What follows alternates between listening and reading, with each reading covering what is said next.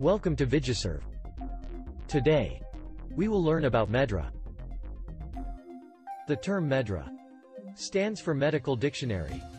For regulatory activities, coding terminologies used in the past include COSTART, WHOART, JART, HARTS, ICD-9 and ICD-9-CM.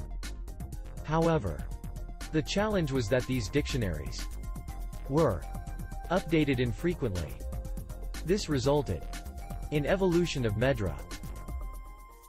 MedDRA has been translated and is maintained in the following languages.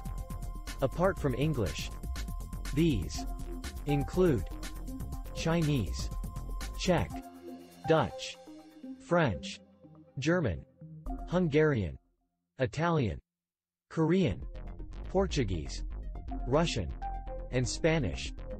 Besides, Japanese translation of MedDRA is maintained by the Japanese Maintenance Organization. Now, we will talk about MedDRA subscription. Subscription is managed by MSSO. Subscription fees vary depending on the revenue of the organization and renewed on an annual basis.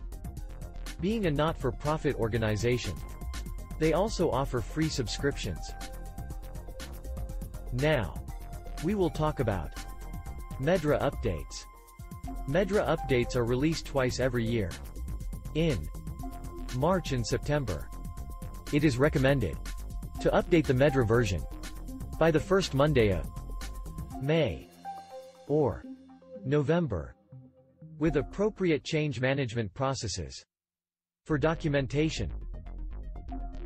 Other activities undertaken by the MSSO include user groups, trainings, including webinars, videocasts, and face-to-face, at times, even on-site.